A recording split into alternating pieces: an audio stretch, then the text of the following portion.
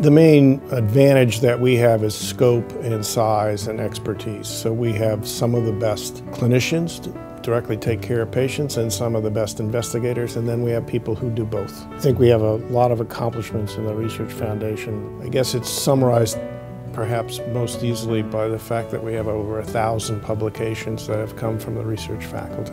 The overall impact is that if we change the course of childhood problems, whether it's asthma or obesity, that effect is lifelong. Two most important aspects that make this a very attractive place for investigators are that we have a very collaborative environment, everything from resources to ideas, and that's really crucial to current day science. I think the second thing is that we have faculty that are very involved in clinical care as well as in research. That's very different than most places. The ability to develop and use large databases by informatics approaches is really key to the future, and that's one of the reasons that we want to improve that and grow that bioinformatics function with a new department.